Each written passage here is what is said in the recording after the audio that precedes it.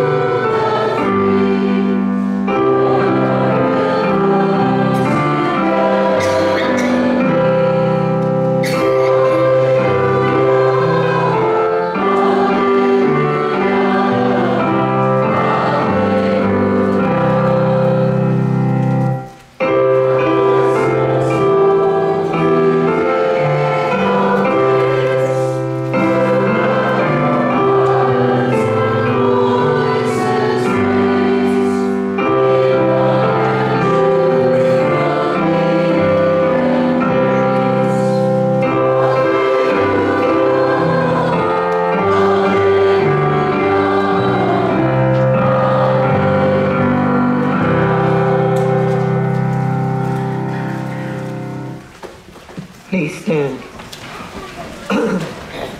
The grace of our Lord Jesus Christ, the love of God, and the fellowship of the Holy Spirit be with you. And also with you. God invites us to come into his presence and worship him with humble and penitent hearts.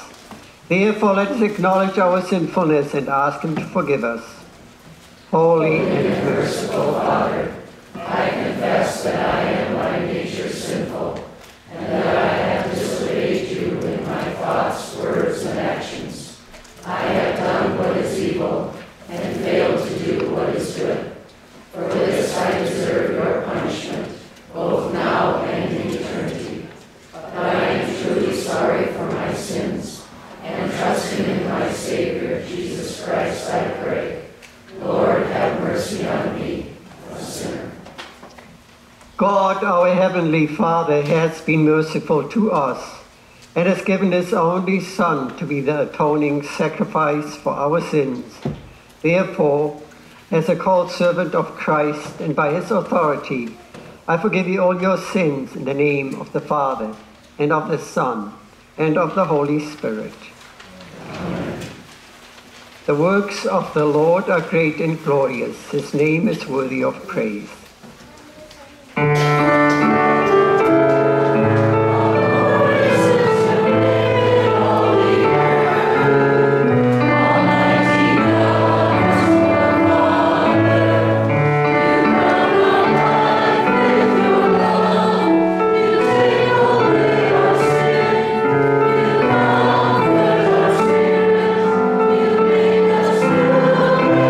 Holy in your Son.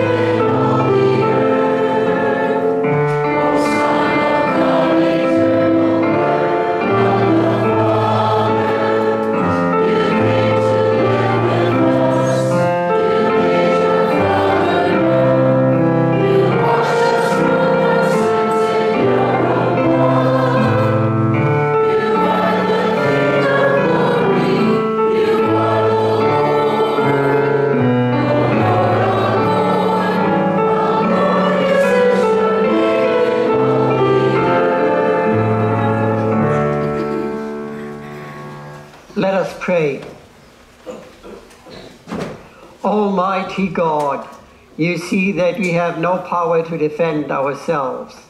Guard and keep us both outwardly and inwardly from all adversities that may happen to the body and all evil thought that may assault and hurt the soul. Through your Son, Jesus Christ our Lord, who lives and reigns with you in the Holy Spirit, one God, now and forever.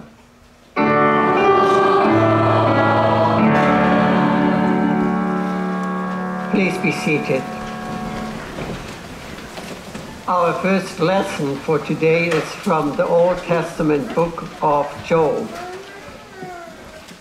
Job looked forward to the day of resurrection when he would be perfect in every way. Oh, that my words were recorded, that they were written on a scroll, that they were inscribed with an iron tool on lead, or engraved in rock forever.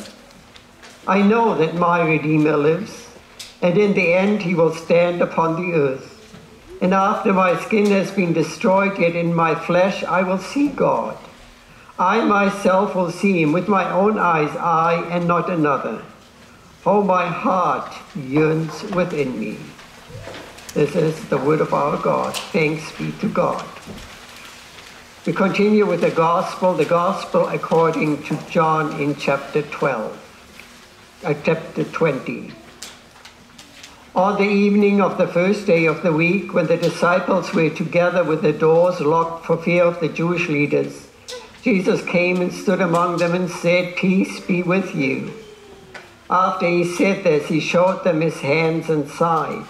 The disciples were overjoyed when they saw the Lord. Again, Jesus said, "Peace be with you. As the Father has sent me, I am sending you." And with that, he breathed on them and said, "Receive the Holy Spirit. If you forgive anyone's sins, their sins are forgiven. If you do not forgive them, they are not forgiven."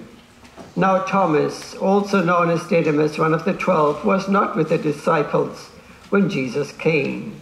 So the other disciples told him, "We have seen the Lord." But he said to them, "Unless I see the nail marks in his hands, and put my finger where his nails were, and put my hand into his side, I will not believe." A week later, his disciples were in the house again, and Thomas was with them.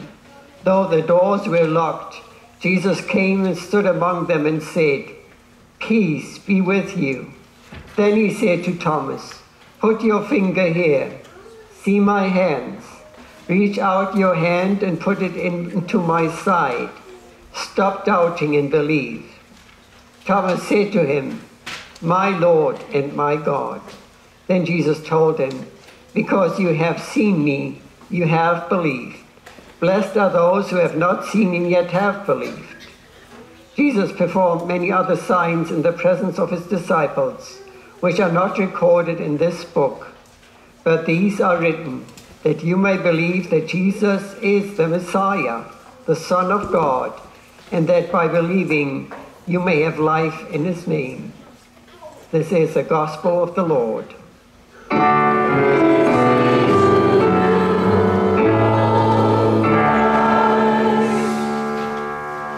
Continue the hymn 455, Alleluia, Jesus lives.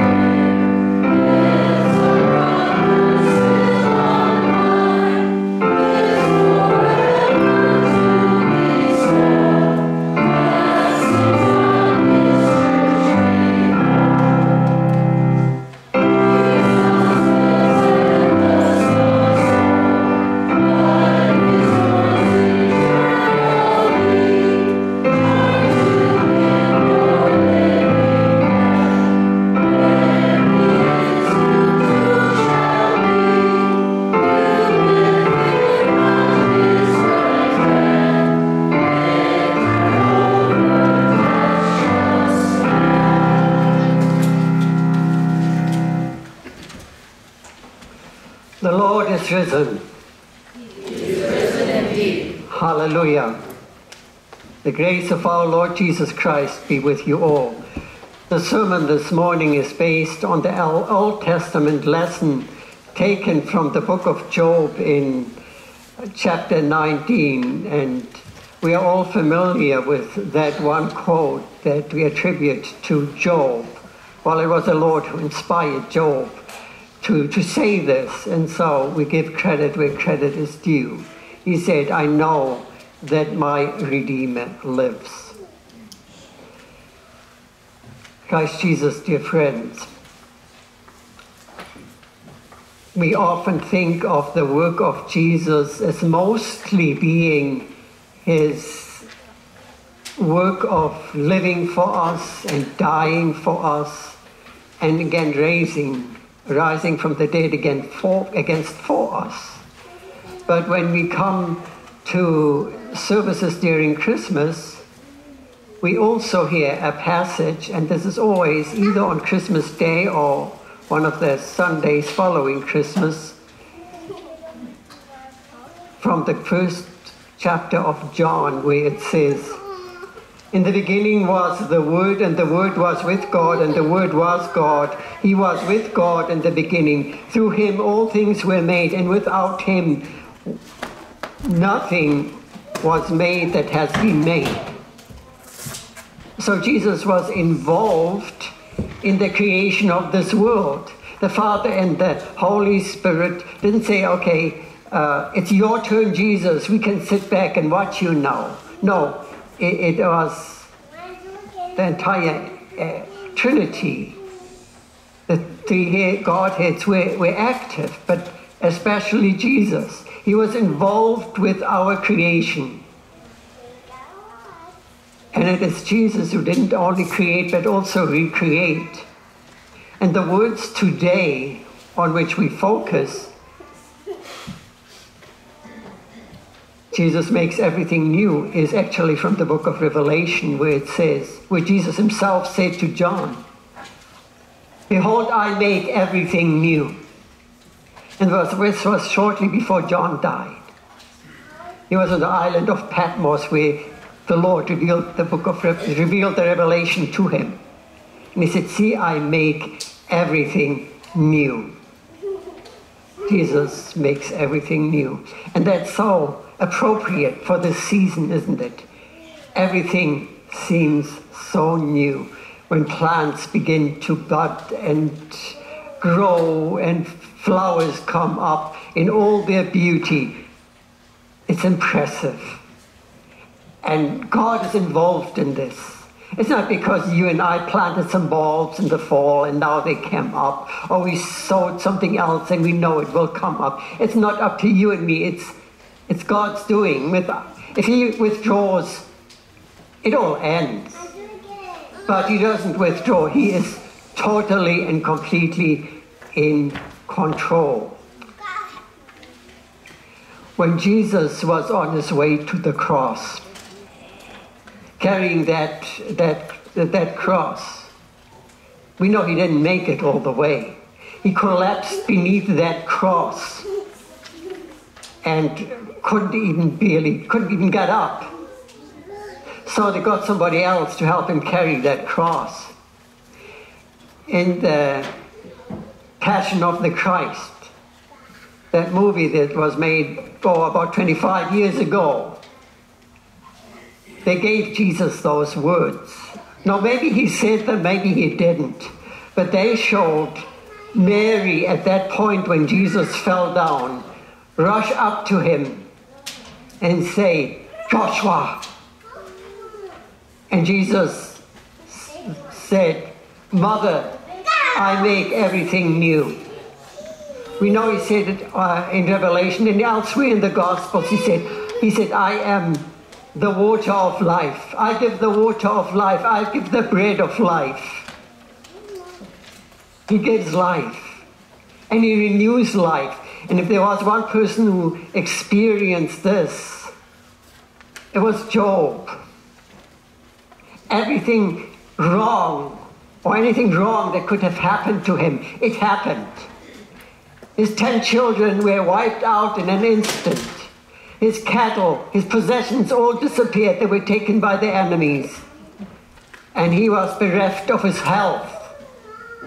Because Satan came to God and he said, you know your servant Job.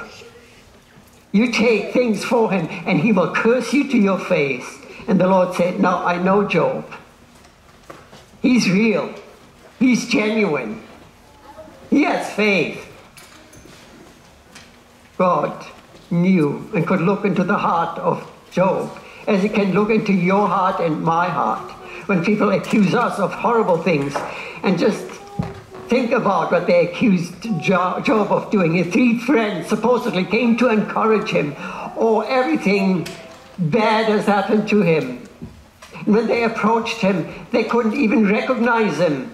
He was such a sight. You know how it is when the health of people goes downhill, and they look so old, and they're skin and bones. Job describes himself that way. He was skin and bones. He looked like a cadaver. What's a cadaver good for? It's a dead body. You can use it for anything, maybe for research or whatever. No, when you have a cadaver, you bury it. When you look at him, you look the other way. That's how bad it was.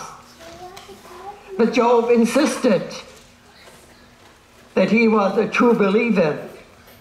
And he said, what? I know that my Redeemer lives. Isn't that one of the most beautiful hymns in the hymnal? He said that first. I know that he lives. And on the basis of that, we look at this man who said, Jesus makes everything new. He looked at what Jesus would do one day, and he knew it and he believed it. And it's Jesus who renews faith. And isn't faith renewed when he comes to us in word and in sacraments? When he came to us last Easter, the joy is so wonderful. And especially when you sing those beautiful Easter hymns that speak of life, not death. That's what the focus is. That's why we hold those hymns and sing them for funerals.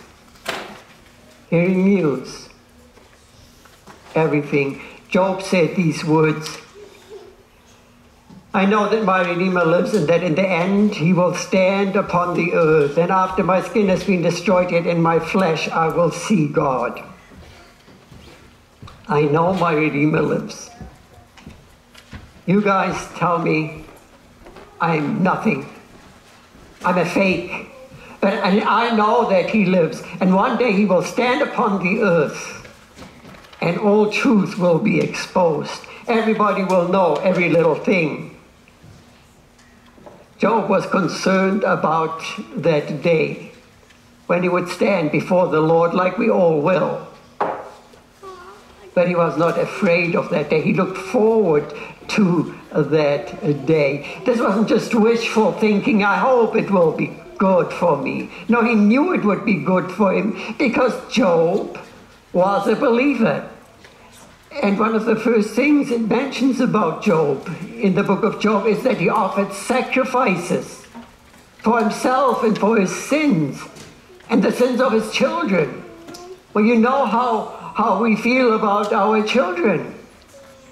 We know they're not perfect, just like our parents knew we were not perfect. And that's why our parents saw to it. They pointed the Savior to us and taught us that he is our Redeemer, that he's the one who makes everything new, who made us new when we were dead in our trespasses and sins. He knew I was a sinner, and he didn't deny his sins. And he clearly told them, I don't have any skeletons in my closet. The Lord knows everything. Besides, you can't hide your sins from God. He knows them all. Yes, we have a Redeemer whose grave is open. It's empty. Muslims, they go make a pilgrimage to Mecca to walk around the tomb of Muhammad. But Muhammad is still buried there. The Hindus have the holy people. The Buddhists have Buddha. He's also in a grave, and he's still there. And that goes for all other man-made religions. Their graves, they are buried. They are still there, and they are good for nothing. But Job stood in awe of his God. He said, I know that my Redeemer lives.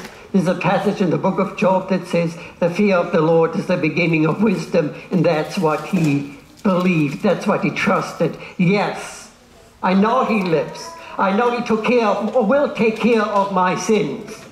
He was looking to the future, and we look back and we say, this is what he has done. He knew what wisdom was all about. He knew as a wise man. And we were blessed to have his words recorded for us.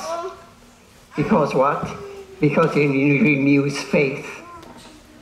And our faith is assaulted.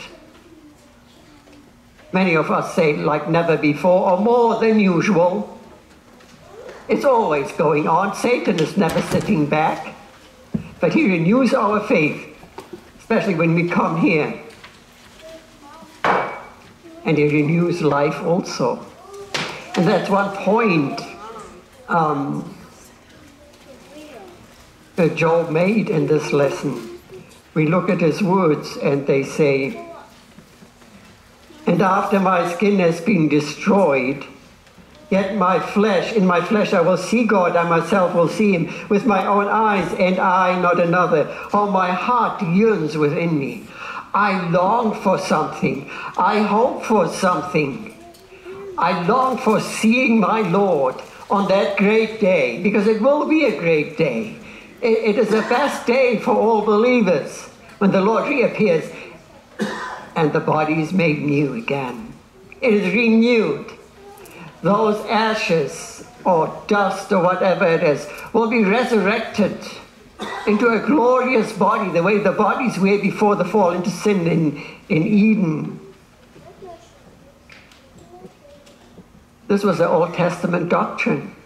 This was nothing new for the Old Testament believers. It was nothing new for Job. He clearly stated it. I know that my Redeemer lives. I'm convinced of that. And on that day, my body will be like new. This body that's like a cadaver now and worthless, and it seems like, well, it's only a matter of time before I come before the Lord. But by the grace of God, he was made well again, and he was prosperous again, and he was blessed with another family. It totally changed for him, but that does not always happen to us. Sometimes people die young in life, some not so young. But whatever it is, we know where we are going, and we know who is in charge. And we know why it happens. It happens because the wages of sin is death. Yes, the wages of sin is death. That's always true. It is true.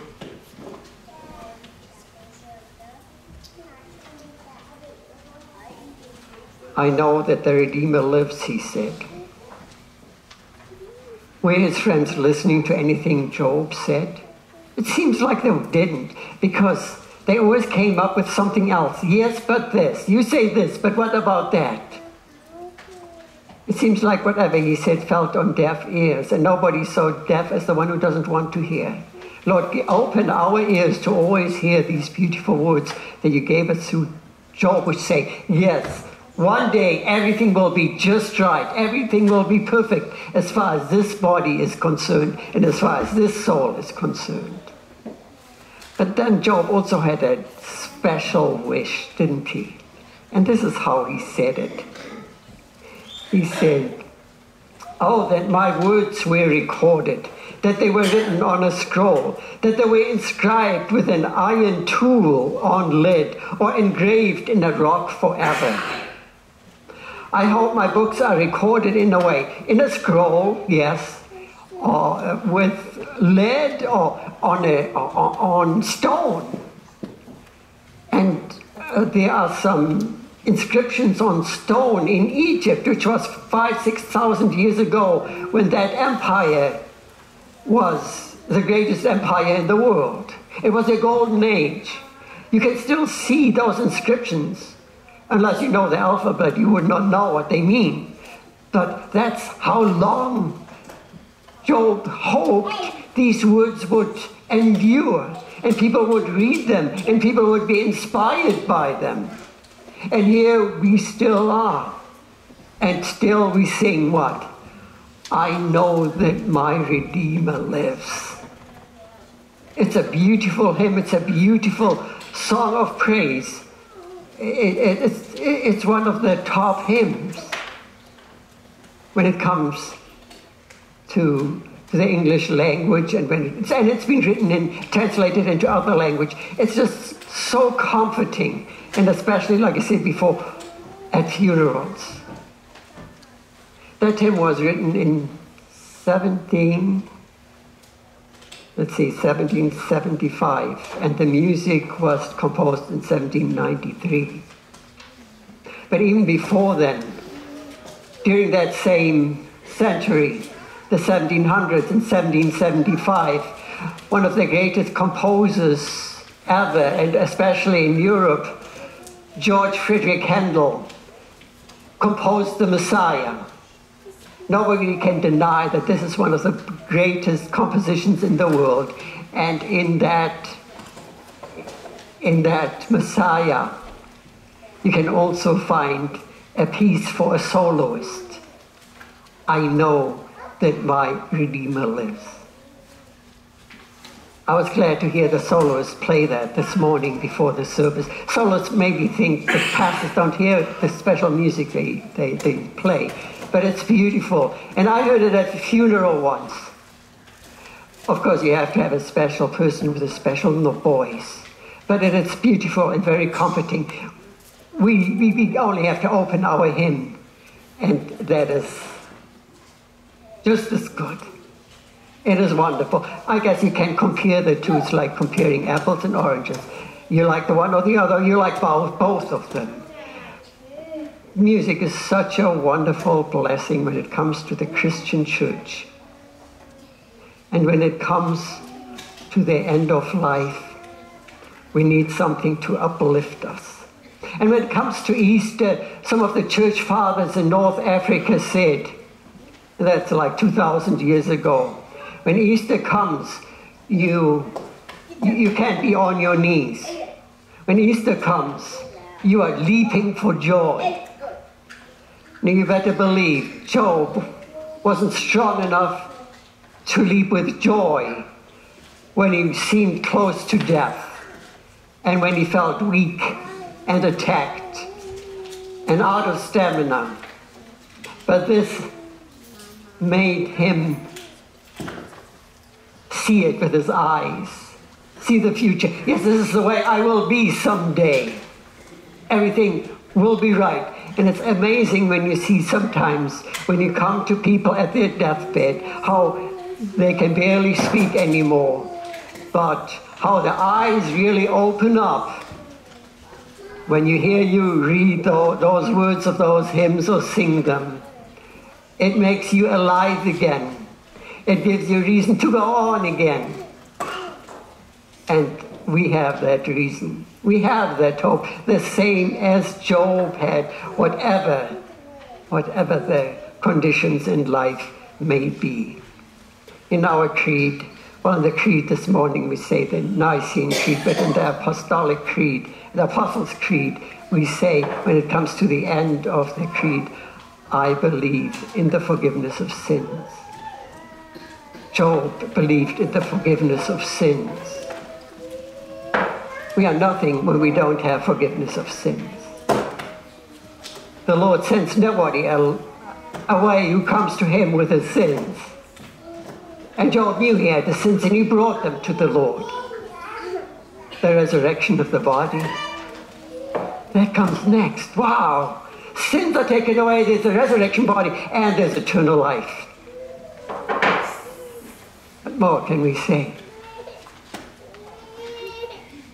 See, I come and make everything new. And it keeps on coming with that promise. When we feel like what is there to hope for and wish for? That's Easter in us. Jesus making everything new, today and always. Amen. And may the peace of God, which surpasses all human understanding, keep our hearts and minds through faith in Christ Jesus. Amen.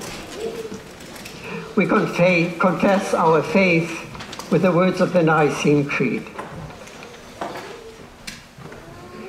We believe in one God, the Father, the Almighty, maker of heaven and earth, of all that is seen and unseen.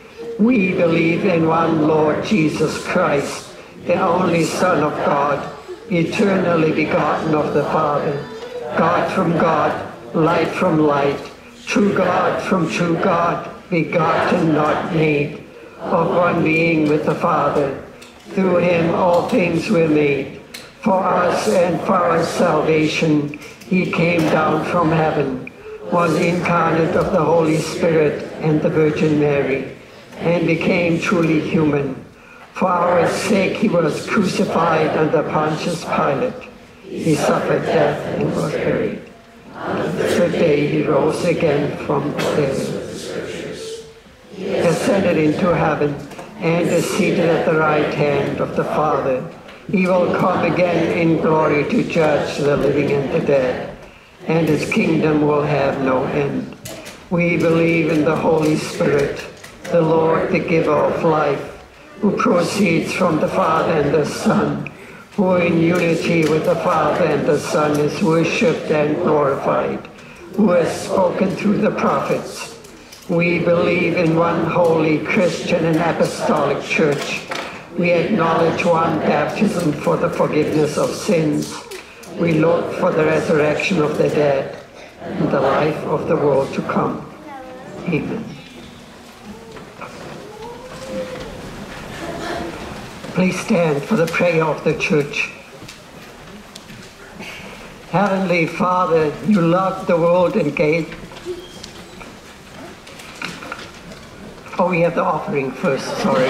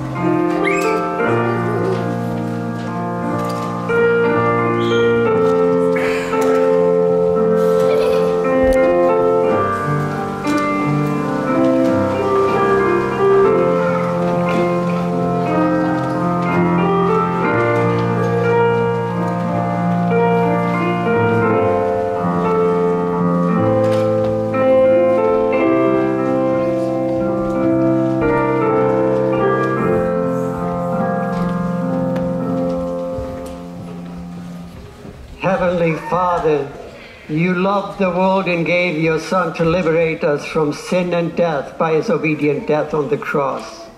We confess that without your love we are lost. Lord of the Church, we thank you for the treasure of the gospel. By your Spirit, keep our eyes fixed on Jesus, the author and perfecter of our faith. Strengthen our determination to do what pleases you, no matter what the danger or the cost. Let us pray for those who carry a cross in the name of Christ and face ridicule and persecution for the sake of the kingdom, missionaries and chaplains, young people who stand up for what is right in the face of pressure to do what is wrong, and all who pay a high price for their faith and their values as Christians. By your Spirit, O Lord, grant them patience and endurance. Let us pray for those who carry heavy burdens in life, the sick and the chronically ill, the depressed and the lonely, those torn by conflict in personal relationships, those victimized by war and injustice, and all who face the terrors of life with a heavy heart. Grant them peace, O Lord, and in your mercy be their guardian and friend, their comfort and hope. Let us pray for those who care for others, pastors and counselors, physicians and nurses, social workers and caring friends, all who feed the hungry, comfort the hurting, and stand beside the dying. Strengthen them in their work, O Lord, and do not let them become weary in doing good.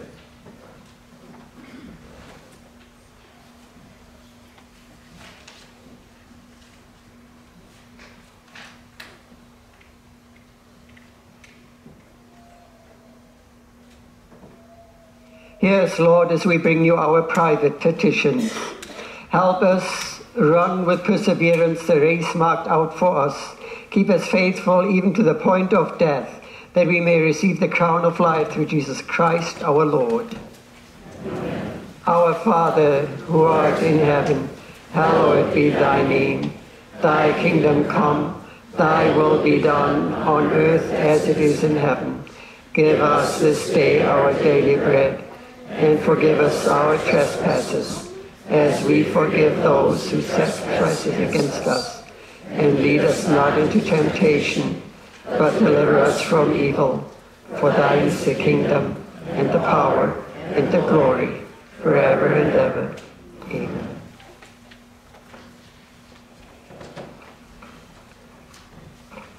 The Lord be with you. Lift up your hearts. Let us give thanks to the Lord our God.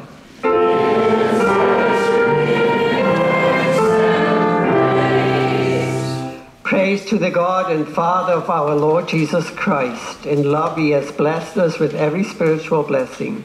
He made his Son to be the atoning sacrifice for our sins, and not only for ours, but also for the sin of the whole world. Now have come the salvation and the power and the kingdom of our God and the authority of his Christ. To him who sits on the throne and to the Lamb be praise and thanks and honor and glory forever and ever.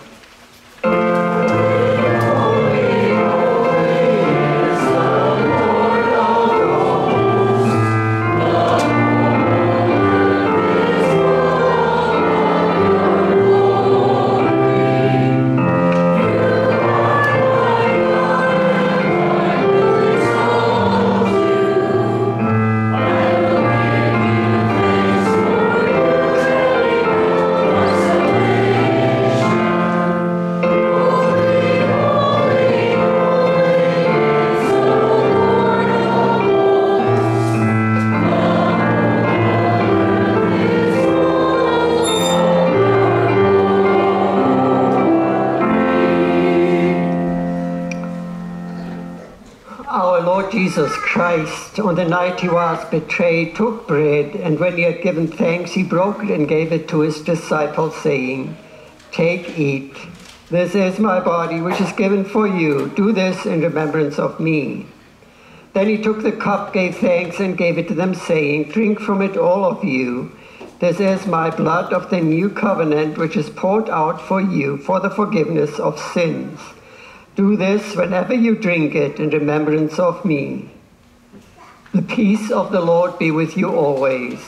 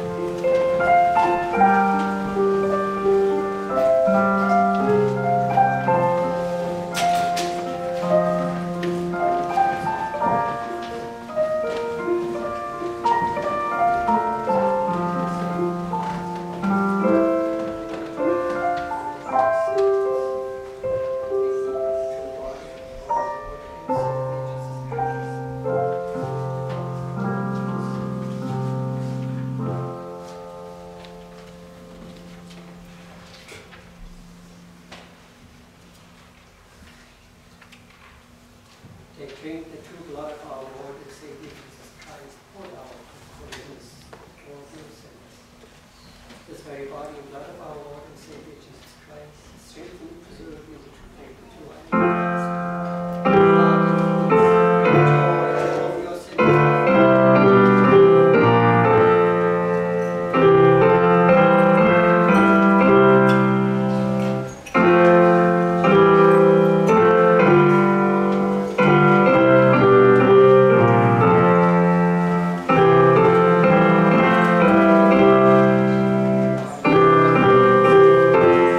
Thank you.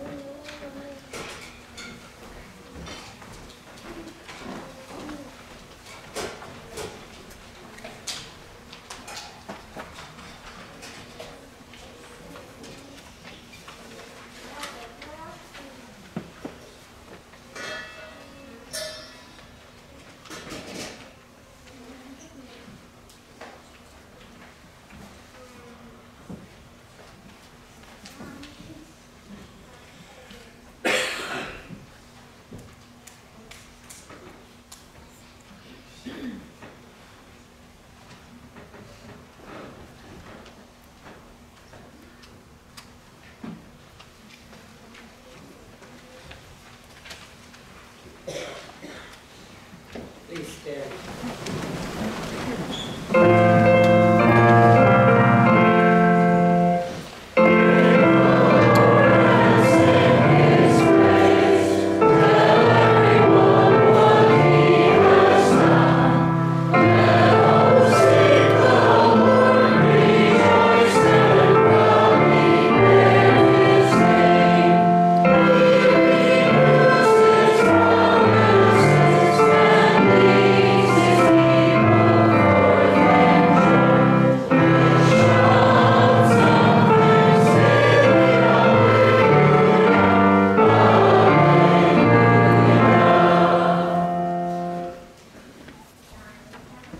Hear the prayer of your people, O Lord, that the lips which praised you here may glorify you in the world, that the eyes which have seen the coming of your Son may long for his coming again, and that all who have received in his true body and blood the pledge of your forgiveness may be restored to live a new and holy life, through Jesus Christ our Lord, who lives and reigns with you and the Holy Spirit, one God, now and forever.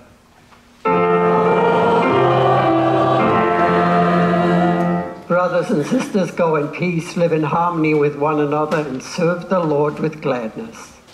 The Lord bless you and keep you. The Lord make his face shine on you and be gracious to you. The Lord look upon you with favor and give you peace.